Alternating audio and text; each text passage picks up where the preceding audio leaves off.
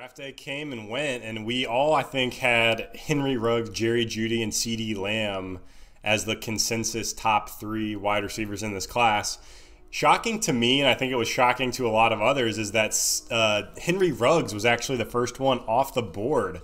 I actually had CeeDee Lamb as my number one wide receiver in this class.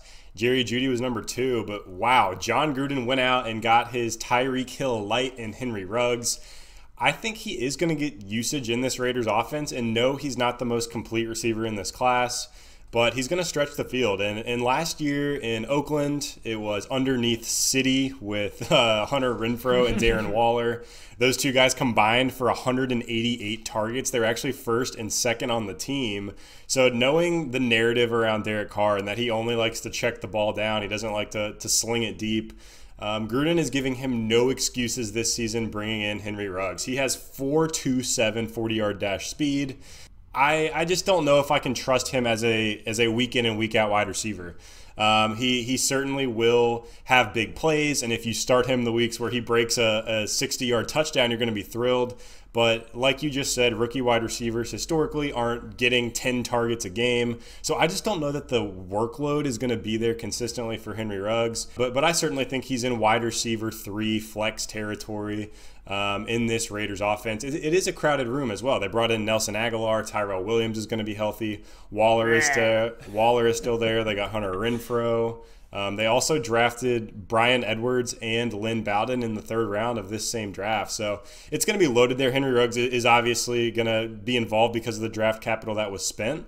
But I'm not freaking out going, insane grabbing him early in drafts. I think the Raiders certainly are hoping he turns out to be more of a Tyreek Hill than a Darius Hayward-Bay. I think I'm more bullish on Ruggs than you are, but yeah, I'm with you, right? Like the low-hanging fruit, when we saw this move made and everybody came out there, we saw the headlines and all the narratives. Oh, Derek Carr's not a gunslinger. He's not going to be able to hit this guy deep.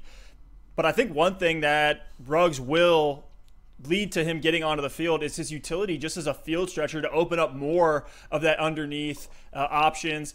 Folks are going to try to stack the box up against Josh Jacobs, and if they do, that's going to leave Ruggs on an island one-on-one, which I think you take that any day of the week, regardless of his route running or how complete he is. Speed kills in the league. We all know that. Knowing that, hey, Ruggs is probably going to be on the field a decent amount, not to mention the investment at the 112 spot in the draft and the fact that the Raiders need a wide receiver one. I'm very excited for Henry Ruggs in this offense. Carr had a crazy completion rate. He was at like 70%, I know, through a big chunk of the season, which was number one in the league.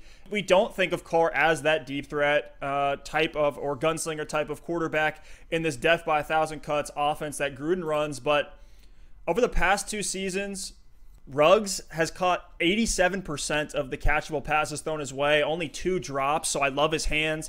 We look at some comps in this Gruden Raiders offense. We got Tyrell Williams last year at 15.5 yards per reception. We saw them try to fill this role with Martavis Bryant back in 2018. Yikes. And we saw Amari Cooper, he was at 14.2 yards per reception under Jack Del Rio before Gruden came in. So I feel like this is a void that they've been trying to fill for a minute now, and I think they finally got their guy. And another way that I think Ruggs could really get used is kind of like we saw Deebo Samuel, right? The end arounds, the jet sweeps, the RPOs. There were some other names that the Raiders could have easily took there. Why not take a Jerry Jeudy as a pure, you think of an alpha wide receiver one? They did not do that. And I think Ruggs is really, Gruden saying, I want to get my guy here. The 18.7 yards per catch in his senior year of college was insane. I think it'd be crazy for us to say, hey, just copy and paste it over to the NFL. But you look at that Tyreek Hill comp.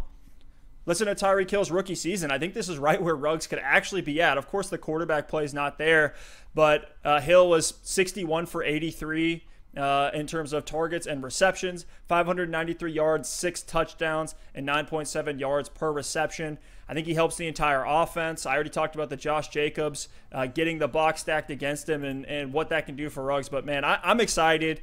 I do really like Ruggs a lot. Maybe I'm more bullish on him than most of the guys out there, but I really do like the fit. I think it's something that the Raiders have been looking for a long time, especially Gruden, going out and getting AB and all that.